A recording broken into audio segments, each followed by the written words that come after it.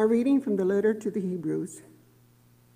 Brothers and sisters, you have not approached that which could be touched, in a blazing fire and gloomy darkness, and storm and a trumpet blast, in a voice speaking words such that those who heard begged that no message be further addressed to them.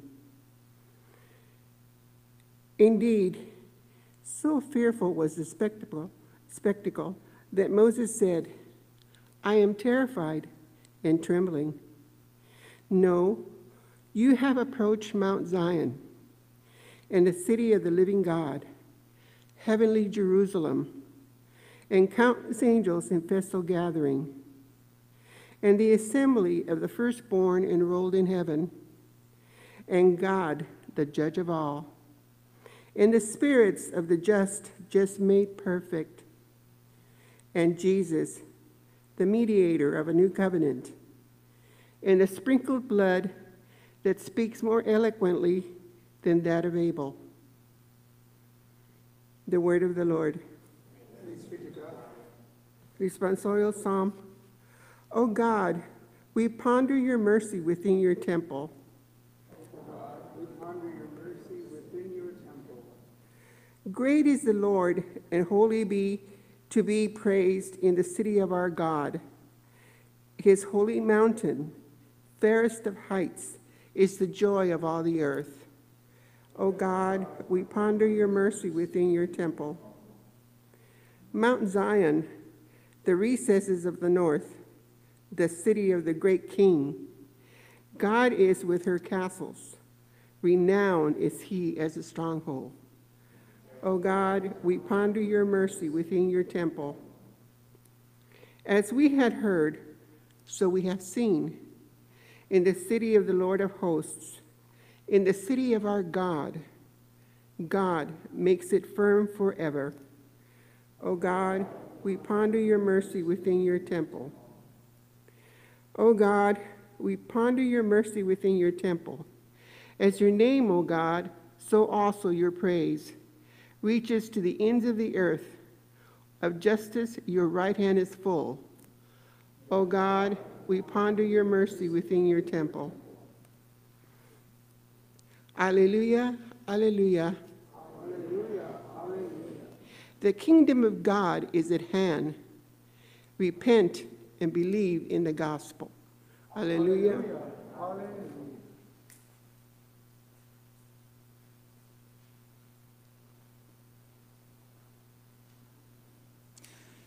The Lord be with you. A reading from the Holy Gospel according to Mark. Glory to you, O Lord. Jesus summoned the 12 and began to send them out 2 by 2 and gave them authority over unclean spirits. He instructed them to take nothing for the journey but a walking stick, no food, no sack, no money in their belts. They were, however, to wear sandals, but not a second tunic. He said to them, wherever you enter a house, stay there until you leave there. Whatever place does not welcome you or listen to you, leave there and shake the dust off your feet in testimony against them. So they went off and preached repentance.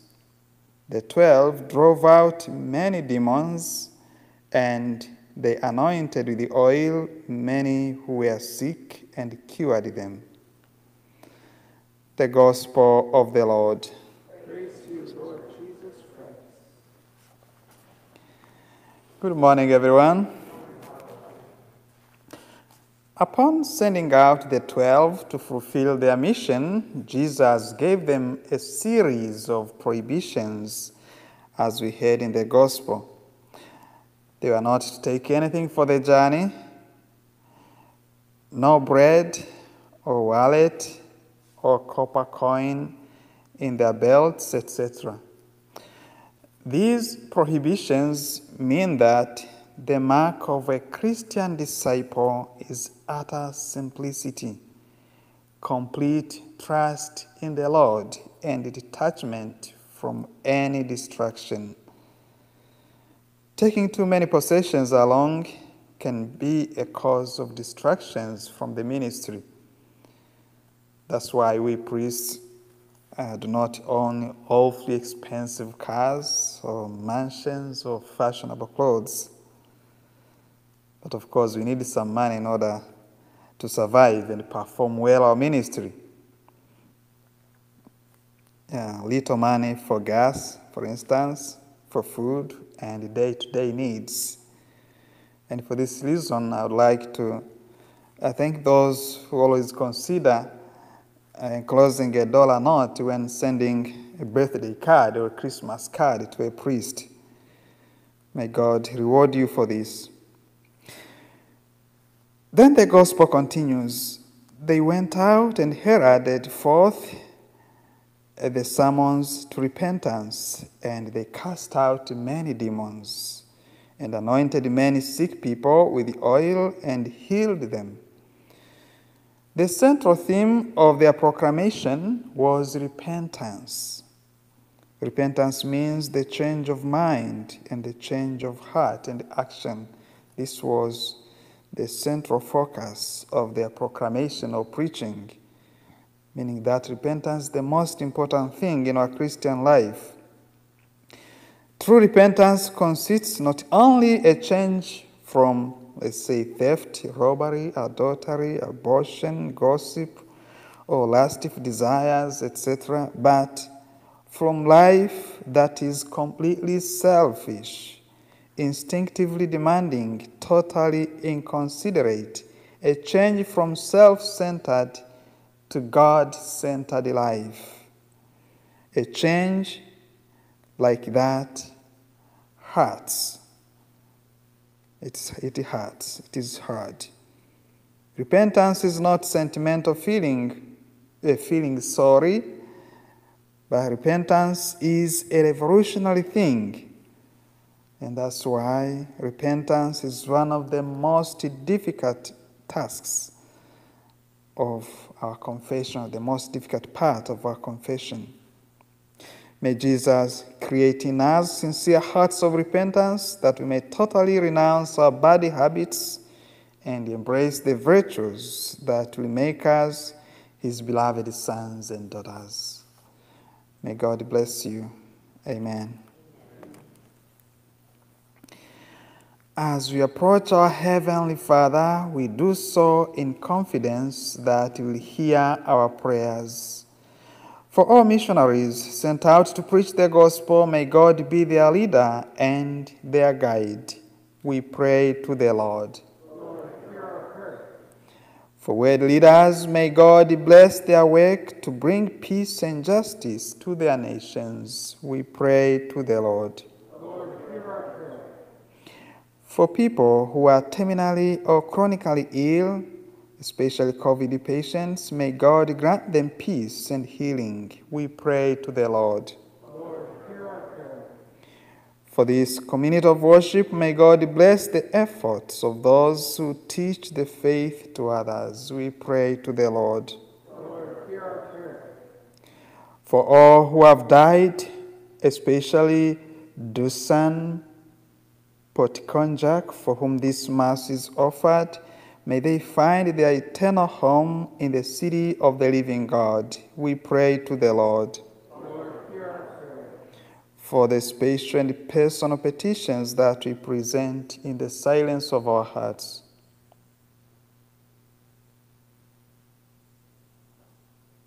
We pray to the Lord. Lord, hear our prayer.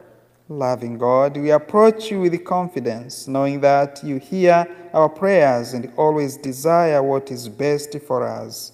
We pray in the name of Jesus Christ, our Lord. Amen.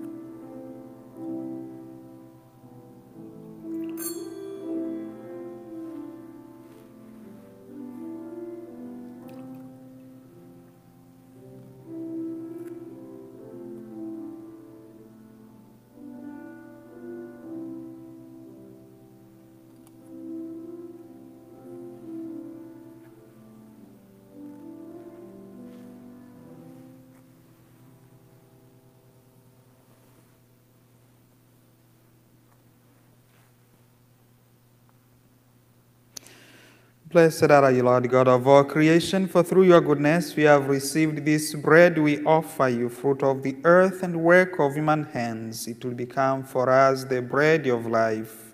Blessed be God forever. Blessed are you, Lord God of all creation, for through your goodness we have received this wine we offer you, fruit of the vine and work of human hands. It will become our spiritual drink. Blessed be God forever.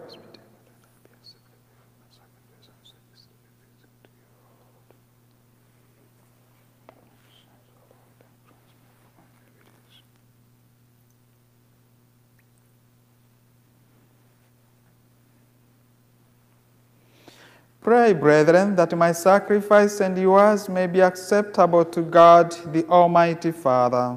May the Lord accept this sacrifice at your hands for the praise and glory of his name, for our good and the good of all his holy church. Lord, we bring to your altar these offerings of our service. Be pleased to receive them, we pray, and transform them into the sacrament of our redemption. Through Christ our Lord. Amen. The Lord be with you. Lift up your hearts. We lift them up to the Lord. Let us give thanks to the Lord our God. It is right. It is truly right and just, our duty and our salvation, always and everywhere, to give you thanks, Lord, Holy Father, Almighty and eternal God. For in goodness you created man, and when he was justly condemned, in mercy you redeemed him through Christ our Lord. Through him the angels praise your majesty, dominions adore, and powers tremble before you.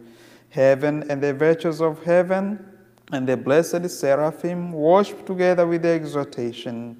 May our voices, we pray, join with theirs in humble praise as we acclaim. Holy, holy, holy Lord, God of hosts, heaven and earth are full of your glory. Hosanna in the highest. Blessed is he who comes in the name of the Lord. Hosanna in the highest.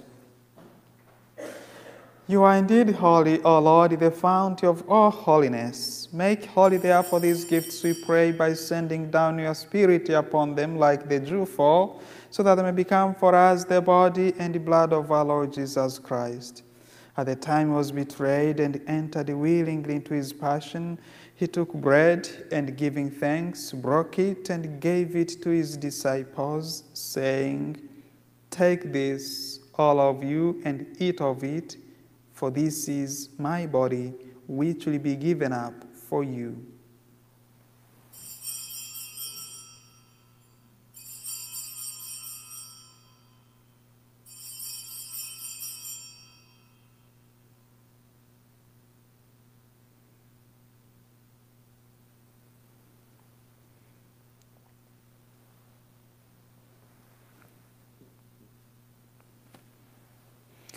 In a similar way, when supper was ended, he took the chalice, and once more giving thanks, he gave it to his disciples, saying, "Take this, all of you, and drink from it, for this is the chalice of my blood, the blood of the new and eternal covenant, which will be poured out for you and for many, for the forgiveness of sins.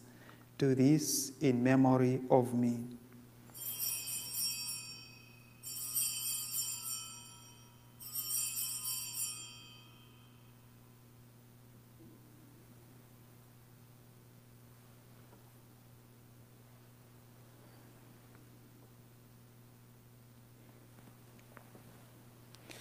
The mystery of faith. When we eat this bread and drink this cup, we proclaim your death, O Lord, until you come again.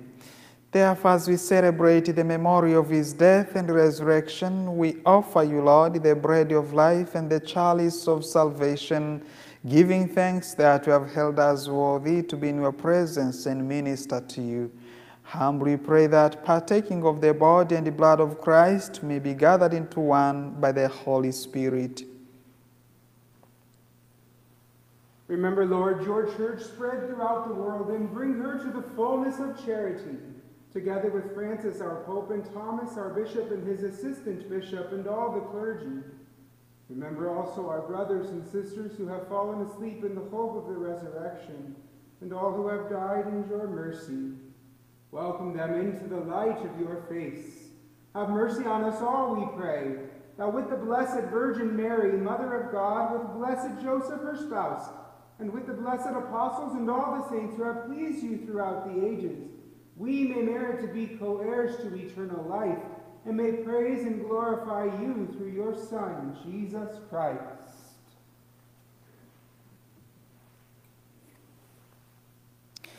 Through him, and with him, and in him, O God Almighty Father, in the unity of the Holy Spirit, all glory and honor is yours forever and ever. Amen. At the Saviour's command and formed by the divine teaching, we dare to say, Our Father, who art in heaven, hallowed be thy name. Thy kingdom come, thy will be done, on earth as it is in heaven. Give us this day our daily bread, and forgive us our trespasses, as we forgive those who trespass against us. And lead us not into temptation, but deliver us from evil. Deliver us, Lord, we pray, from every evil. Graciously grant peace in our days, that, by the help of your mercy, we may be always free from sin and safe from all distress, as we await the blessed hope and the coming of our Savior, Jesus Christ. For the kingdom, the power, and the glory are yours, now and forever. Lord Jesus Christ, who said it to your apostles, Peace I leave you, my peace I give you. Look not on our sins, but on the faith of your church, and graciously grant her peace and unity in accordance with your will, who live and reign forever and ever. Amen. The peace of the Lord be with you always. And with your spirit. Let us offer each other the sign of peace.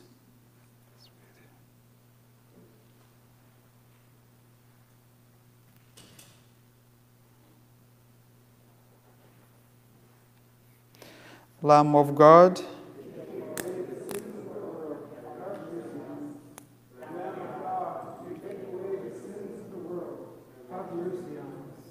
Lamb of God, you take away the sins of the world. Grant us peace.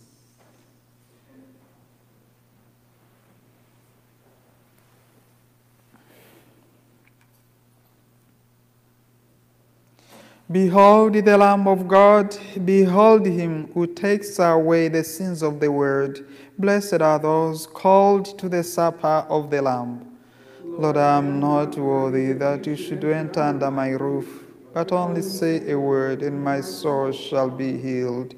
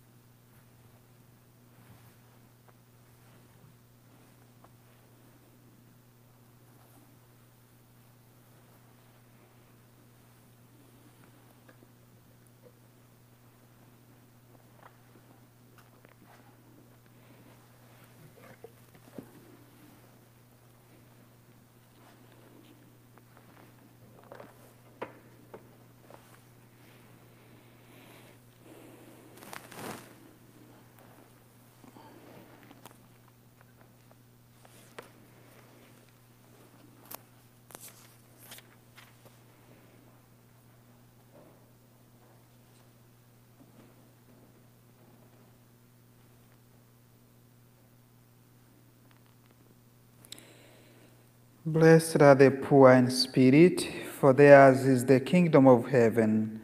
Blessed are the meek, for they shall possess the land. Let us pray.